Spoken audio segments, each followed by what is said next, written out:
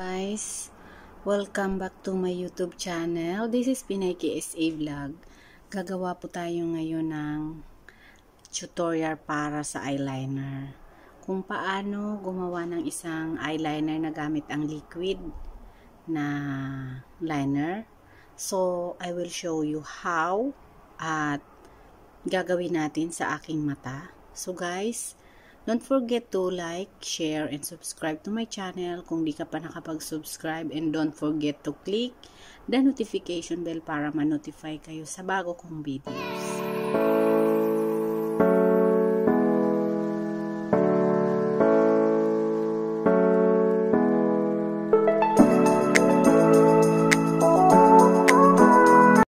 Nakikita nyo yung mata ko ganyan.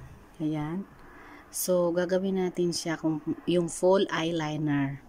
Papakita ko po sa inyo kung paano ko sa gagawin. Ayun nga guys, papakita ko na yung paggagawa ng full eyeliner na gamit ang liquid liner natin. So guys, kung ang mata ninyo ay maliit man yan or malaki, nasa paggagawa ng eyeliner yon. Kasi pag ang gusto ninyo yung, halimbawa yung mata ninyo is nakadrop tulad ng mata ko, ganyan bagsak, i-adjust natin siya pataas. So, ang gagawin natin, maliit lang yung sanahan, tapos dito pataas para mababa siya yung wing, ang pinaka-wing. So, papakita ko yun sa inyo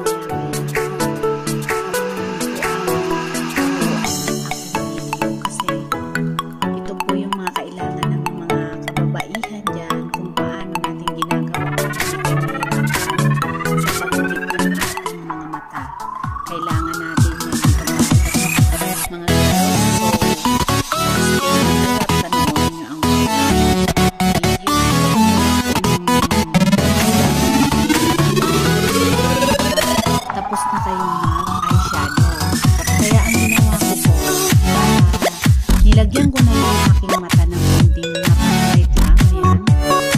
Tan lang yung kulay niya. So, nilagyan ko na siya ng konting shadow at saka shimmering sa gitna. So, ayan yung gusto mo. Ayan, may kunti na siyang shadow. So, ayan. Ngayon, pag nakapaglagay na kayo ng eyeshadow, kompleto na siya. Ihuhuli natin dyan ay eyeliner at saka yung mascara. Pinakang last na gagawin natin sa mata is mascara. So, maglalagay muna tayo ngayon ng liquid eyeliner kasi mamaya at saka natin siya nalagyan ng mascara. So guys, yung mata natin, take note, dapat unahin muna natin is foundation and eyeshadow. Eyebrow, okay lang yan kung kailan nyo siya gusto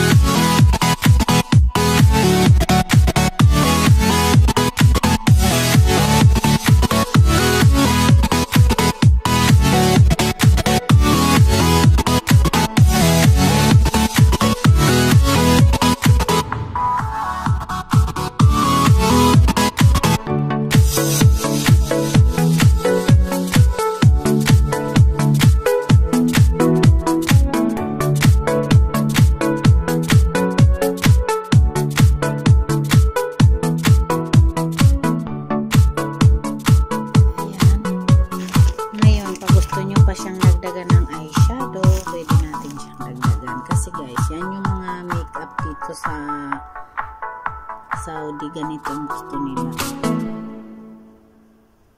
Ayan. Pwede mo siyang ganyan na.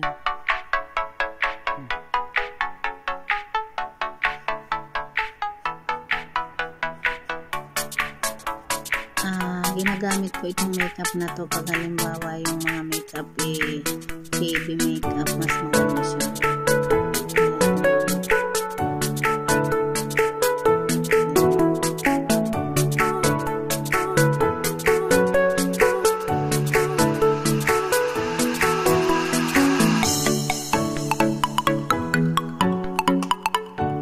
So ayan, ang dali-dali lang natin ginawa. Gamit ang liquid.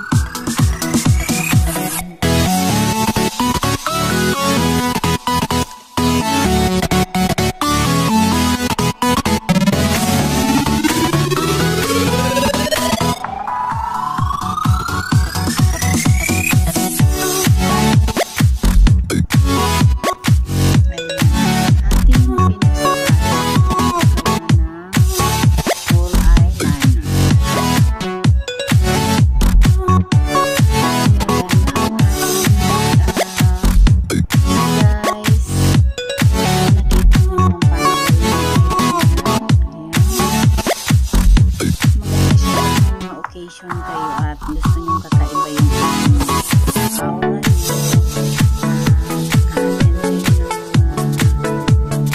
party. Ganda yung technique lang turo ko sa inyo kung paano gawin. Mas maganda kasi yung meron tayo pag nagagawa ng mga eyeliner, ng mga makeup. Mas maganda siya.